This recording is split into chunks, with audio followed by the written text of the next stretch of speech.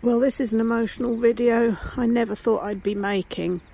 It's May the 3rd and I've come to the memorial for the Pike River miners, who were 29 of them killed on, well, 9 years ago almost.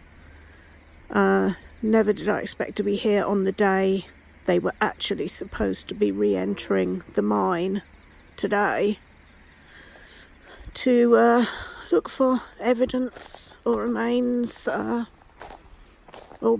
bodies, just anything really to conclude this devastating situation. I've been bawling my eyes out. It's to actually be here. I thought it was just a memorial. All the clock cards of the 29 miners who are missing are still here.